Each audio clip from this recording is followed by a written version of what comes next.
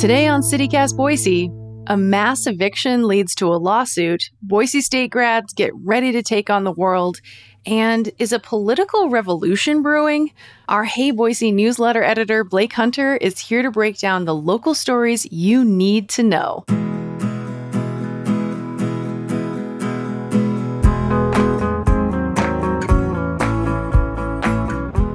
It's Friday, May 5th. I'm Frankie Barnhill, filling in for Emma Arnold, and this is what Boise's talking about.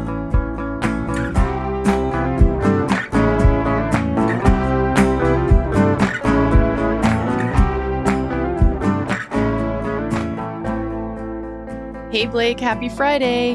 Hey, happy Friday. Okay, so I want to start this week's news roundup talking about really a story that is the story of Boise in so many ways these days. And that is this this East End apartment mess where these tenants and former tenants of this apartment building, they're suing the property management company. But we have to back up to March when that company called Commercial Northwest, they told tenants they had like 30 days to vacate out of nowhere because the heat was broken. What happened? What happened after that point? Okay, so here's the timeline. March 1st, they tell tenants that they have 30 days to get out. Because of that heating thing. Tenants aren't happy about that, obviously. And then also included in that lawsuit that you mentioned, the attorneys are saying that like there was no legal basis for them to even say that. So that's kind of one of the claims against them. And then on March 9th, which was a Thursday, they just rescinded that. And they were like, okay, we're all good. Never mind. Yeah.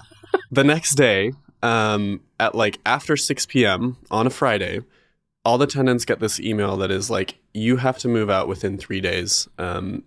We just heard from the contractors working on the building and the complex that the heating's not going to come back on. Like the heating's not going to work. So we can't house you here anymore. You have 3 days. Obviously, again, tenants were super pissed about that.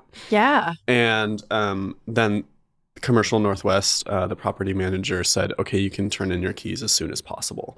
And pretty much from jump, they were saying, we're going to give everyone their all of their security deposits back. We're going to give their, I think it was March rent back, and then help with, it wasn't quite as clear then, we're going to help with finding new housing. So, but I mean, even with that, it's just a pretty wild move. I think it was like 34 apartment units that were kicked out. And, you know, when we talk about the East End in Boise, I think a lot of people think of like big houses on Warm Springs. Right. $1 million homes. Yeah, mm-hmm. Exactly. And that is true. But there are also pockets, especially right in that area, right off Park Center, that are actually like pretty lower income apartment areas. And so that's kind of like the neighborhood that we're talking about, is that this company just basically like booted all of these people out who, just don't have the cash to just like, okay, I'll just go move into another apartment. Right. They're living in a building that's not that great because they can't afford to live in a better one to start with, which means that, they probably don't have like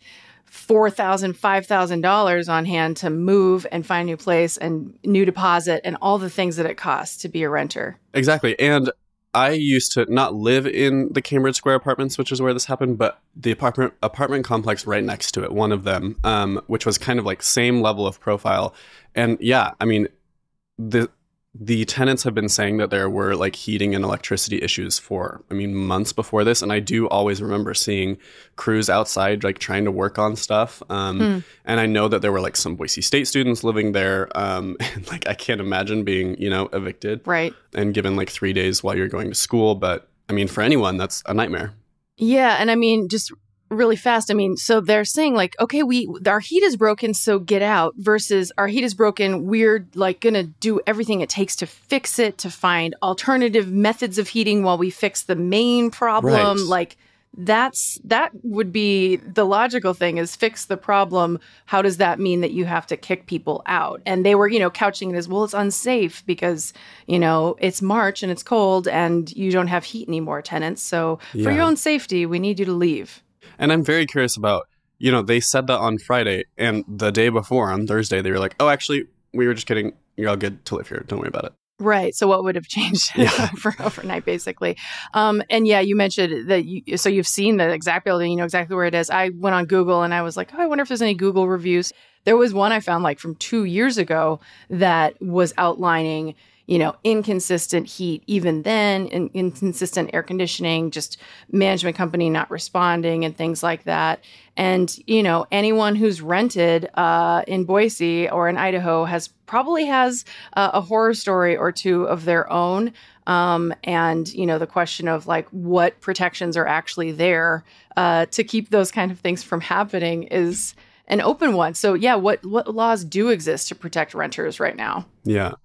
I mean, not a lot. There's, as compared to other states for this kind of thing, we saw this legislative session, Senator Ali Rabi's reasonable fees bill that basically kind of set parameters on what landlords could or could not charge as far as fees go. And that did pass. And then previously, you know, in more recent years, former Boise City Council member Lisa Sanchez had like a $30 rental application fee cap. And then the legislature like kind of has moved against that. So our legislature is pretty pro landlord in most of these regards, which makes things really difficult if you're a renter. Yeah. And what was interesting about Senator Rabi's bill, we talked with her and she said she actually had a lot of landlord support for her bill. And of course, it did pass in part because, you know, landlords, ones that are good actors, they don't want to lose tenants because that means it's a hassle. It's such a pain. So there's so many reasons, economic as well as ethical reasons, to not be shady. But without those real guardrails, you know, people can be bad actors. We also spoke with someone, I think it was back, January, February, we'll link to it, a woman who experienced basically an informal eviction where her heat was turned off in the winter, her AC was turned off in the summer. It was a similar deal where the individual landlord in that case said, you know, this just isn't safe. It's not good. You guys all need to move out.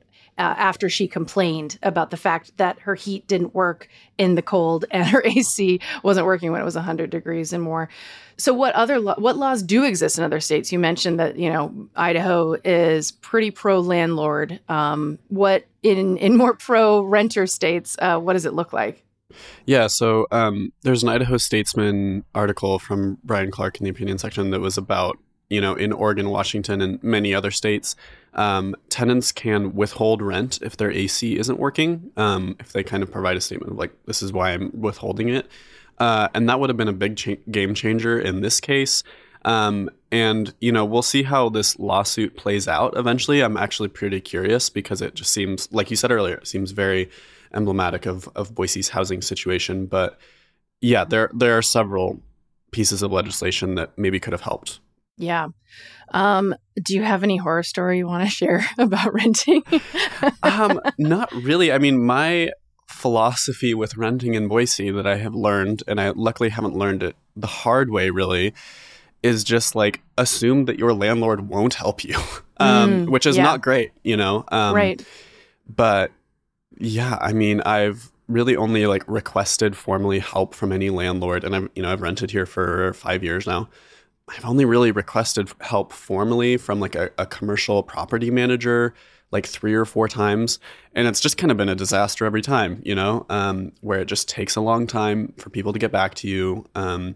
It's just like pulling teeth to get anything done. So unfortunately, my unsolicited advice is like, you kind of have to do it yourself. You know, again, if we had a slightly different like political culture around this, then you know, I would feel more comfortable like trying to do repairs and then like deducting, like having my landlord deduct that from my rent kind of thing. But right. I don't even really feel comfortable doing that, to be honest. If it's, you know, like small things, the only thing that in Idaho that you can withhold your rent for is broken smoke detectors or fire detectors. And that's so cheap that people mostly just replace that themselves. Yeah. I have one story that I will share without totally naming names, though maybe, I don't know, DM me, maybe I'll tell you. But there is a rental property company in town. This is my advice, is do your research. Yeah. Is like try to find somebody you know who has rented through a property management company or a particular building before you move in, and get a sense for it. Yeah, I lived in a building where at the end, which is part of the reason why I moved out, and I'm incredibly privileged that I was able to move out, but there were some things, particularly water and some heating issues on and off. And I remember looking up the Idaho code to go, okay, at what point can I take some legal action or at least like threaten it? Because at this point, my water's been off for a couple of days and that's a problem. Yeah, it definitely can happen. It happened to me. It's the only time it's happened to me, thankfully. But again, I think for anybody who's in a more marginalized situation or just doesn't know that they have, or like their paycheck's unsteady, there's so many things. You're at a really vulnerable position without those protections.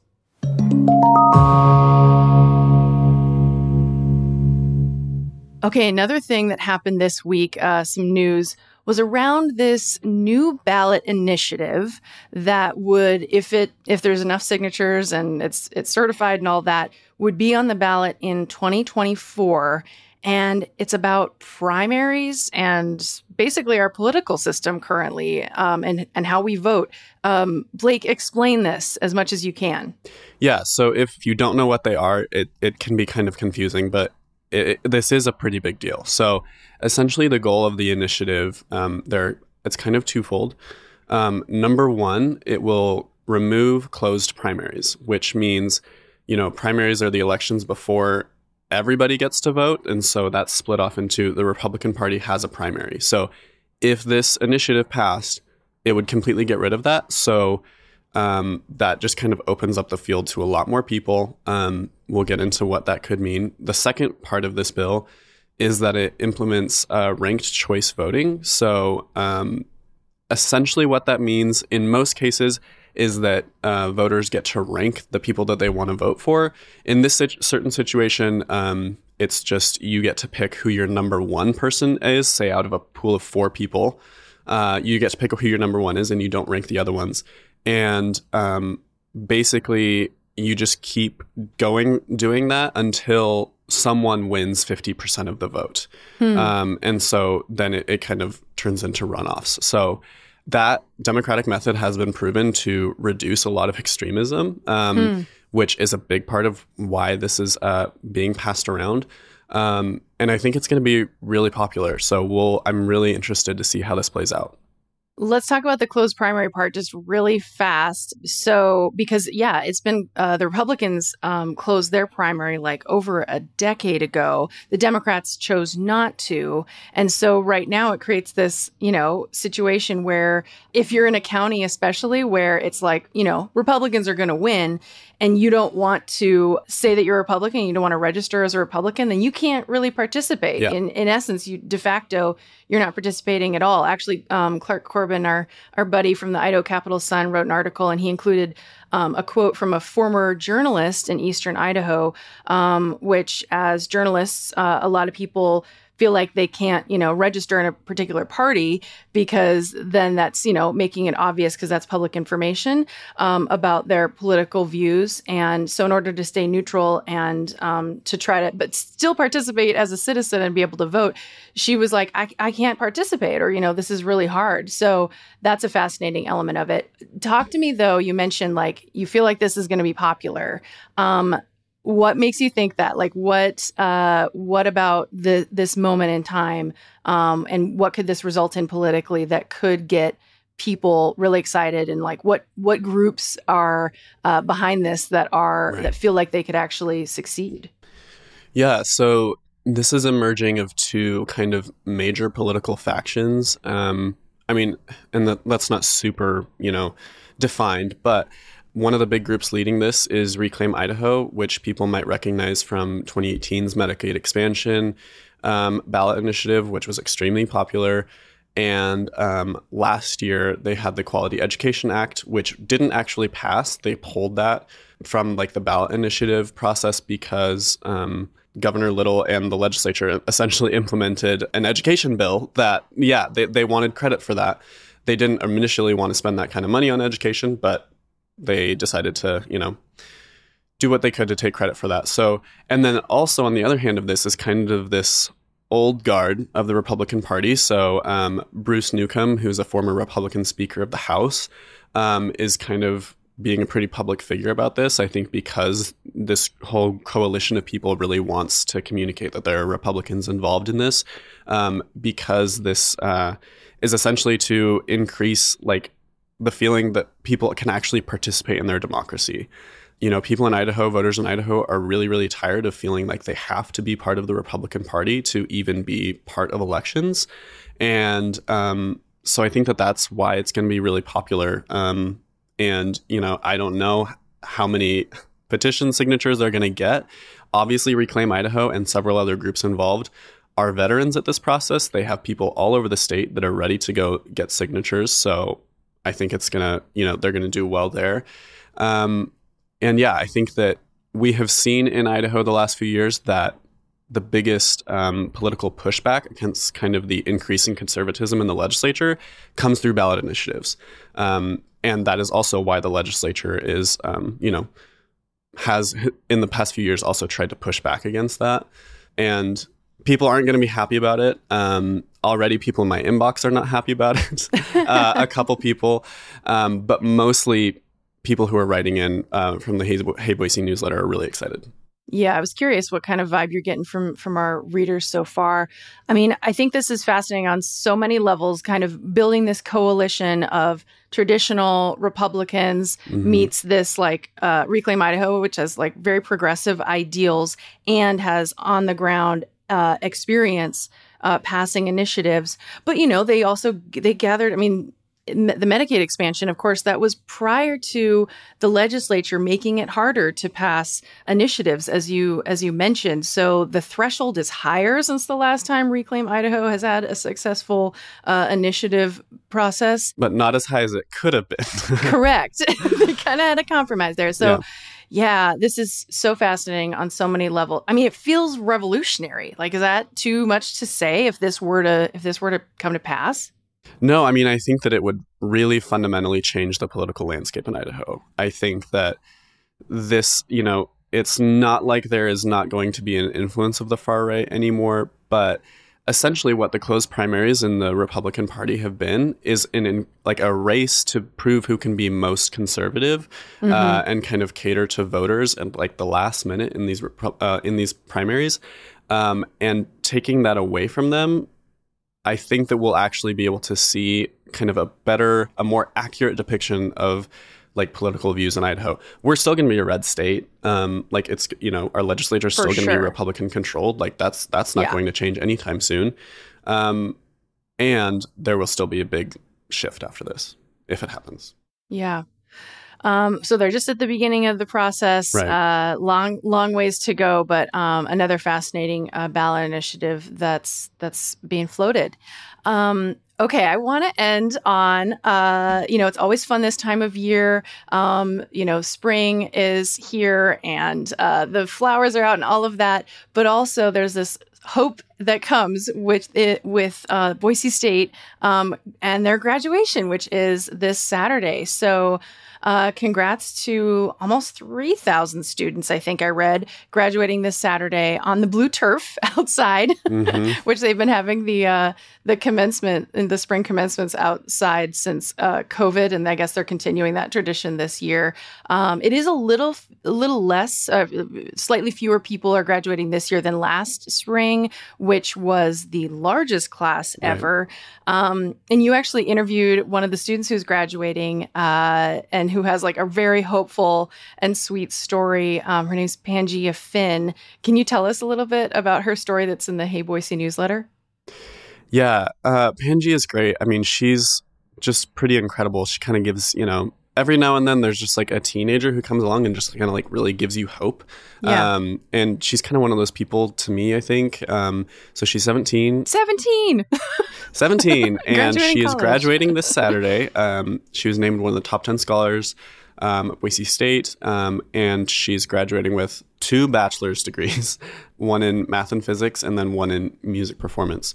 And in the fall, she's headed to Harvard to enroll in their PhD physics program. So yeah, she's pretty incredible. She just has a lot of love for Boise. And I think, whenever like someone is that far in life at that age, it's always kind of like, oh, be careful. But she just seems to be like really like appreciating the ride. Yeah, obviously I don't want to speak for her, but she's just very much like, I'm excited to go see what happens and just like learn more and get more involved and just kind of adventure. And so, yeah, excited for her. Oh, so excited. She was featured in Boise State put together a new ad campaign, like a new commercial, and she was featured in it, which is very sweet because she's like playing piano in it. And so cool to see that she's getting that shine. I have to ask, you were in that record-breaking class last year when you graduated, and then like 3 days later, I think, you started. Not even 2. 2, because it was Saturday, Sunday, and then Monday, you sign in for your first day at CityCast Boise and as our Hey Boise newsletter editor. Oh my God, Blake. I really cannot believe it. I think if I think about it a little too deeply, I might have a bit of a crisis that it was a year ago. I mean, yeah, just like personally, what a fun year, like what a wild year. I feel a little envious that it's not supposed to hail on Saturday. Right. Because last year was rough, wasn't horrible. It was just miserable. But yeah, it's really cool. It's exciting. If I can pass on some advice, I would just say, don't start your job the Monday after you graduate. No, it was fine. It worked out better. Honestly, I would have just sat around like twiddling my thumbs. So it worked out. I remember though, I was like, are you sure? Yeah, I know. You told me. You were like, hey, listen up. You should maybe take some time. Oh my gosh. Okay, I have to ask though. So yeah, you graduated and you could have gone anywhere. You could have moved on. What's it like though? Why did you stay in Boise? And what is it like to be, a young person, a young professional, starting your career in this city? How's it feel? It's interesting. I think I chose to stay in Boise because I believe that Boise can be like a really interesting kind of blueprint for the future as far as like just where we are politically, environmentally, and as far as like the city itself, it's mostly pretty welcoming. I've had like a great experience like through work, and like everyone's just like been very kind to me for the most part.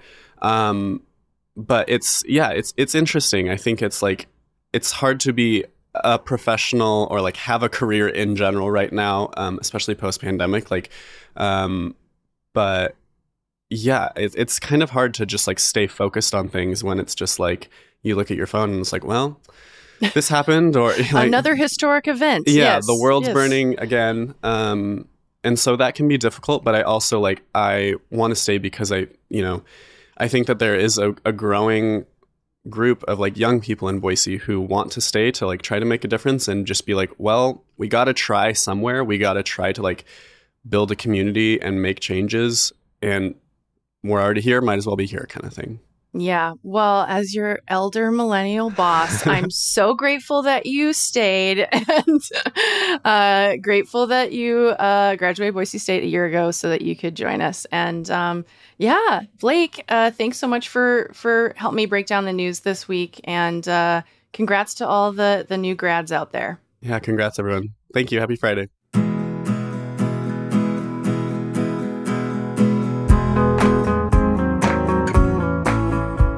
Okay, that's all for today here on CityCast Boise. The show's produced by host Emma Arnold, Evelyn Avitia, and me, Frankie Barnhill. Blake Hunter writes our Hey Boise newsletter, and our music is by local band Up As The Down Is The. Have you followed us on Instagram yet? Right now, we're playing a Boise edition of Would You Rather, and we have exclusive backstage pics from our event last Friday, so check it out. We'll be back in this feed on Monday with more stories from around the city. See you then.